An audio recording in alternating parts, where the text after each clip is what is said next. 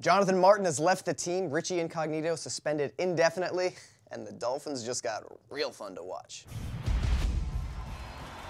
Let's talk about hazing, which is a bad word to college fraternities and the US military, but not the NFL. Now, in a perfect world, hazing's a ritual that makes the hazee feel like a closer part of the team.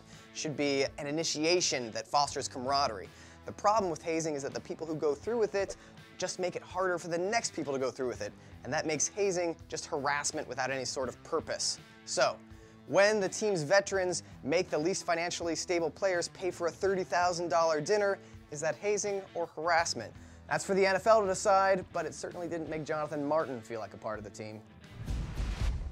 Ranking the NFL's old-fashioned tough guy meathead assholes. Number 1, Greg Schiano. Real my way or the highway guy who gets results. And by results, I mean losses. 0-8, nice work. Number 2, Richie Incognito. I don't want to jump to conclusion with this whole Dolphins thing going on, but it's hard to take the side of the guy who's been an a-hole his entire career. Number 3, Pete Prisco.